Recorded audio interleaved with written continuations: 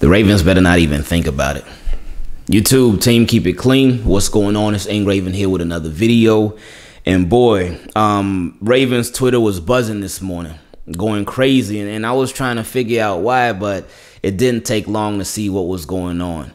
I saw some screenshots from an article about the possibility of Ravens thinking about trading Lamar Jackson. I was like, oh, okay. This is probably going to be from somebody like Deadspin or, you know how Bleacher Report or BR Gridiron Report, they be putting out these scenarios, these possible scenarios that they be thinking about, but they don't have any like validity to them. So I was like, yeah, it's probably whatever. But then I saw where the report came from, and it came from Russell Street Report. And I was like, oh, well now, we got to have a conversation. So in the report, which will be linked in the description of this video if you want to check it out for yourself. In the report, they talked about Anthony Levine and his retirement. They talked about Ben Roethlisberger and his retirement. They also talked about Mike McDonald and him being hired. And they talked about some stuff that we said, too, about what was the point in doing all these other interviews if you knew that was your guy? Were they a waste of time? And so on and so forth. But the part that has a lot of Ravens fans going crazy right now is when they spoke about one Lamar Jackson in the Ravens front office. And you know what? Without wasting any more time, let's just dive straight into it. So it said, last week, the reliable Barstool Banks insinuated in an article that the Ravens have some things going on behind the scenes that would make your head spin. He wasn't specific, and I'm beginning to understand why. So before we get into that, we need a reference. You need to be referenced on what article they're referring to.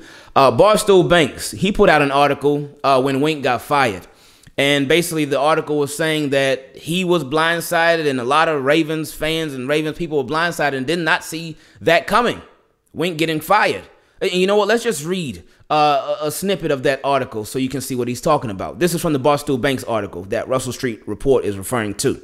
He said, "That's what makes this firing so bizarre. If anyone was going to be on the hot seat, it was going to be Greg Roman. I'm not stuck on getting rid of him, but there's a huge faction of the fan base that wants his head. I would have bet my life it'd be him over Wink. So weird. Maybe something will come out indicating something behind the scenes has been brewing for a while. I can already tell you right now there's a lot of other stuff under the surface completely unrelated to Wink that may or may not surface this offseason. Stuff that would make your head spin. My hope is that this is the worst to come and we can put the pieces together to run it back with a healthy roster next season. Fingers crossed on that. But be warned, this may just be the tip of the iceberg of things that could happen in Baltimore this off season." So with that article, there was a lot of just cryptic with it. There was no direct message. There was nothing that was straightforward with that. He just said there may be a lot worse stuff, a lot more crazier stuff that will make your head spin that could happen way more than Wink being fired. And for me, that had my head spinning like crazy. I was like, whoa, because I did not see that coming at all. But something that could possibly be worse than that or be crazier than that, it would take a lot for something crazier than that to happen to make your head spin. But at the same time, some people may wonder, who is Barstool Banks? Barstool Banks, he does have credibility. Now, I'm not a fan when people or reporters, they say, I don't like the I know something that you don't know. I'm not a big fan of that. I just do not like it. But with him, he does have credibility. He has broken several things before they have actually happened. So I would take his word for it. I still don't like that whole method. Oh, I know something you don't know. But with him, we know that he does know something that a lot of us don't know. But back to the Russell Street Report article. So he said, since Barstool Banks' post on Barstool, I've had a few things shared with me that at this point I'll file under educated speculation, and that the center of much of it is Lamar Jackson. Lamar has been nothing short of a breath of fresh air since his arrival in Baltimore. He's been an outstanding player, great teammate, selfless and accountable, but some things don't add up, including Lamar's late season regression, the lack of any contractual movement, and despite the criticisms, the decision to retain Greg Roman as the team's offensive coordinator. So, as far as his regression, late in his his season, because his season didn't even be a full season, but his last couple of games, yeah, it was rough. It was rough for Lamar, and it threw a lot of us off because we just were not used to it, especially like that 4 interception game. Excuse me, against the Browns. It was just like, whoa. Even though the Ravens still won, it was like, whoa, what is going on? What's it? Some of the throws and just it was just weird to see it. Now, we knew he would eventually snap out of it. That wasn't a long-term worry for me and for a lot of us at all. But it was just weird seeing this sort of this slump. And with if you actually look at the numbers, though, well, minus that 4 interception game, but even including that, if you look at the numbers, well, this is why numbers don't tell the whole story, but the slump numbers-wise actually wasn't as bad as a lot of people made it out to be. But anyway, that's a whole nother conversation. It said, back to the article, he said, rumors have recently surfaced that the Ravens, number 1, may consider a potential trade for Lamar. And number 2, that some of his off-field behaviors may have contributed to the former MVP's disappointing 2021. So obviously the first part, the trade for Lamar Jackson, we're going to talk about that. But for number 2, some of his off-field behaviors, what? Anyway, but they are just that, rumors. So I get why Banks was measured in his recent article. That said, the Lamar contract situation deserves close attention. Any unusual developments could be signs that there's merit to the educated speculation. So, a lot of people have wondered, what is up with Lamar Jackson's contract? Why has he not been signed to the big money yet? He is clearly deserving of it. Josh Allen, he got his money. And at the time when Josh Allen was signed, Lamar Jackson had accomplished just as much as, maybe even more than Josh Allen. So why? And we know that Lamar means so much to this Ravens team. Look at the record. With and without Lamar, it's clear as day. Why has Lamar Jackson not signed his deal yet? Now, this is why I always say, do not be dismissive of fans' opinions on different matters, because fans bring a lot of stuff to your attention that you may not see or that we may not see. So don't be dismissive of what fans have to say. There's been a lot of fans that when it's come to the Ravens media team, they've been feeling like, oh man, like their media team has almost been leading us down this road to kind of let us know like, hey, this contract ain't getting done. Of course, Mink had his comments on the Lounge podcast where he said he feels like Lamar Jackson should be one of the top paid quarterbacks, but it should be incentive based. And a lot of people didn't agree with that. I don't agree with that, but everybody has their own opinion, and that's fine. But there had also been just a lot of pushing of G-Ro. Like, hey, G-Ro's here, G-Ro's good, G-Ro's offense was one of the top offenses in the league this year, despite all the injuries, G-Ro this, G-Ro that. They've been pushing G-Ro heavy, especially right after the season ended. It was like, so with that being said, it just seemed like they were kind of letting us know some stuff without letting us know some stuff. But that's nor here nor there. There were some other people that pointed out that with Lamar Jackson, somebody noticed that ever since the Miami game that he had not been in any Ravens memorabilia. No Ravens hoodies, no Ravens jackets, none of that stuff. And I was like, I don't know. And then there was somebody else who mentioned that everything ain't so sweet between Lamar Jackson and the Baltimore Ravens right now. But hey, maybe they're just rumors, but with all this stuff coming out, I don't know, man. I cannot just be so dismissive of those things that people notice and that a lot of fans noticed. And even when you look at Lamar's body language, especially since that Miami game, a lot of times he looks dejected. He looks like he's removed from the game. He just doesn't look like he is really into it like that, especially in that Miami game. And you just saw, you just see the frustration. And you hear him like in the presser that he had last time. He says all the right things, but you see how he says some of the stuff, and it's like, we see through that, Lamar. We know you because we've seen you in your experience with this whole PR stuff. We've seen times when you vouch for somebody, or somebody's your boy, somebody who you love, and the way you talk about them, like the way he talks about Hollywood, the way you talk about Mark Andrews, like, oh yeah, you love those guys. Those are your boys. Those are your playmakers day in, day out. But then the way that he talked about Greg Roman, I was like, well, I don't get into that. That's for them upstairs to handle. But anyway, with the contract, that's been another thing. Like, what's going on with it? What's the deal? There was, of course, the rumor that Quadri Ishmael put out that the Ravens offered Lamar Jackson big money. He didn't say how much money. He didn't say that what the guarantees were, the length of the contract, none of it. But he just said the Ravens offered Lamar Jackson big money, and he turned it down. So why would he turn it down? I wonder, because again, we don't know any of the details of any of that stuff. We would have to ask Quadri Ishmael. But if they offered him big money, was it big money in regards to the other quarterbacks that have gotten paid? Was it top 5 money? Was it top 3 money? How much bread was he offered? How many years was he offered? What was the guarantee for the money that he was offered? And does he feel like, hey, you know what? If he did turn it down, does he feel like, you know what? No, let me go do this thing the right way. Because that's something that I've been saying. I said that with Lamar Jackson, and we said this a while back, but we said with Lamar Jackson for the Ravens, it would be smart of them to sign him right now to a long term. It would be so smart of them to sign him right away. If they're going to sign him, you got to do it right now.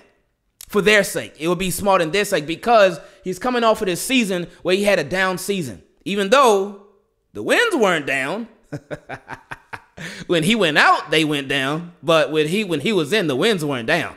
The wins was...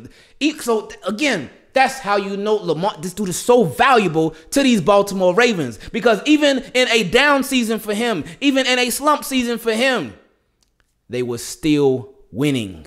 Still winning. But when he went out, oh, that winning stopped. That winning came to a bloody halt. And that was it. So Lamar Jackson's value is through the roof. But anyway, it would be important or smart of the Ravens to sign him right now while his value is at its lowest, even though his value is still crazy high. Because the Ravens could get him for a cheaper deal than if he goes back out there next year and shows out. If he goes back out there next year and is back to himself. If he goes back out there next year and is healthy. If he goes back out there next year and you all actually provide an offensive line for him. Then, in that case, price would be back going up. And even with Lamar Jackson, like we always say, every single game that passes by, every single week, the price keeps going up. Keeps going up. So it's only going to get higher from this point moving forward for the Ravens to sign Lamar. It's only going to get that much tougher. But if he turned it down, I wouldn't be mad at that because in the long run, that would be smarter for him. Because he getting his 22, 23 mil this year. That's guaranteed. He's getting that. Because that's the 5th-year option. But after that, this is his chance to prove himself. He goes out there and gets back to the Lamar Jackson that we all know. Ooh. That's going to be a lot of money. It's going to be a whole lot of money. But anyway, back to the article and some very good points that were made, which kind of makes everything, all of these rumors, make it seem like, I don't know, are they really just rumors? Anyway, he said, excuse me, perhaps the Ravens brass only has themselves to blame for this because according to the NFL media access policy, listen to this part because this is something that we've been talking about on here for a long time too. Every team is required to, number one, make players available for interviews the day after the season ends. And number two, hold a news conference during the week following the end of its season with its head coach and or chief executive and or club president and or general manager. The purpose is to serve fan interest in the conclusion of the team's season. So I didn't even know that this was a rule. Like, we've been asking, wondering, talking about when are the Ravens going to talk? Because they've been so quiet. And some people have been like, oh, no. They don't do those end of the year presses. They don't do those anymore. It don't matter. It ain't got to be no State of the Ravens presser, but something got to give. And I did not know that it was actual NFL media access policy. So these are the rules, my friend. And y'all are breaking them. But silence, like they say in the movies, silence is golden. And that's true. It is. Because as Ravens will continue to be so quiet, we all knew something was brewing. Didn't know what it was and didn't see the wink thing coming at all. But we knew something had to be going on with the Ravens. And then all of a sudden, the first move that they make, we signed Ben Mason to a future reserve deal. Well, actually, before that, they signed Nate McCrary and the cornerback, Kevon. I can't think of his last name right now. Number 38. I cannot think of his last name. But they signed him and Nate McCrary to future deals. And then they signed Ben Mason. It's like, all right, there you go. There you go, Ravens fans. We gave y'all a little something. Nah, that wasn't enough. Then that same day that they announced that they signed Ben Mason to a future deal, oh, Wink is out. It's like, whoa. Okay. Wow. But anyway, he said, as for number one, this is back to the article again. He said, as for number one being making the players available for interviews the day after the season ends, he said they did that. So they took care of number one. But as far as number two, where they are supposed to hold a news conference during the week following the end of the season with the head coach or chief executive or club president or general manager, he said, we're all still waiting. 18 days later and counting. And yes, we have all been waiting.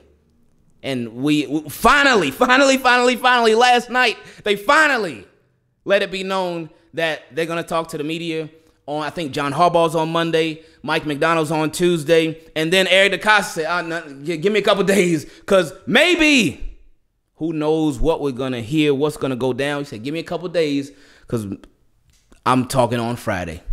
So they spread it out for Eric DeCosta. But anyway, we'll see how that goes, because that should be very interesting. So, I don't know, man. I don't know. I do if the Ravens are even thinking about this, because you got to know, like, it's business, right? Ravens, in a business, you have to think of every single option. You have to think about every single scenario, both good and bad. You have to think about the possibilities of everything. But this is one of those scenarios. It would be very, very bad for the Ravens if this did come to fruition. And the Ravens better do their absolute best to try to keep a lid on this. They better do their absolute best, because if anything gets out, and I mean, this is a little bit getting out, but if anything concrete gets out that the Ravens are trying to trade them, oh boy. It'll get ugly, and it'll get ugly fast. I guarantee you. Oh, man. Don't even want to think about it. But, again, whatever Ravens' plans are, y'all better not. But if you're, they better not, man. Because just imagine if this whole thing is true. What do you do if you're Lamar? If you know or you hear about, my team, they trying to trade me? They trying to get rid of me? After all that, oh my goodness. Imagine that. Like, think about you at your own job. Think about if you put in these 4 years at your job, and then you had an unfortunate circumstance happen where you end up having to take some time off for work, but it was nothing that was in your control. You end up having to take some time off for work, and your job was like, you were very valuable to your job, and they do 20 times better when you're working than when you're not working. But then you hear about they might be thinking about trying to fire you. You like, what? How? Ooh, that's why I say, if this is true, it can get very ugly very fast. So Ravens better keep this one tight. They better keep whatever they got going on. They better keep it tight, because oh man, just thinking about it, just thinking about Lamar Jackson, thinking about oh man, just the locker room. Oh boy. Oh man. We're gonna see though, yo. We're gonna see. One way to quiet all this noise up would be if Lamar Jackson got signed to a contract extension. But who knows? Will that even happen this year? I don't think so. And I've said that already. I don't see him signing a contract extension this year. But also, I didn't see John Harbaugh getting a contract extension this year. I didn't see that at all. But with Lamar, if he's not signed to a contract extension this season, this off season, since this article is out there, it's gonna be on people's minds. And now, like, check this. Ravens fans, they already been they watch everything so carefully. Ravens fans are, again, that's why I say you cannot be dismissive of fans and their opinions and stuff that they see and stuff that they notice. Ravens fans are very smart. They are very smart, and they see this stuff. They see patterns. They see habits. They see body language. They see that stuff. They can read between the lines. There's those code words that they'll use in the media and coaching will use and stuff. Players will use. Ravens fans see that stuff, and they like, oh, I know what that really means. Fans are not stupid. But now, with this being put out there, fans are going to be on extra watch. They're going to be looking at stuff extra close now, because they see something's off and something's been off. And way before this article even came out, people been saying that. They've been saying that stuff has been off. That's old news for a lot of people. But this article and these rumors and whatnot, that would just make a lot of stuff make sense for people as to why stuff has been off. But we'll see. Anything that happens, you already know what time it is. Ravens, don't play with fire. Not saying that you are, but don't play with fire. I'm out.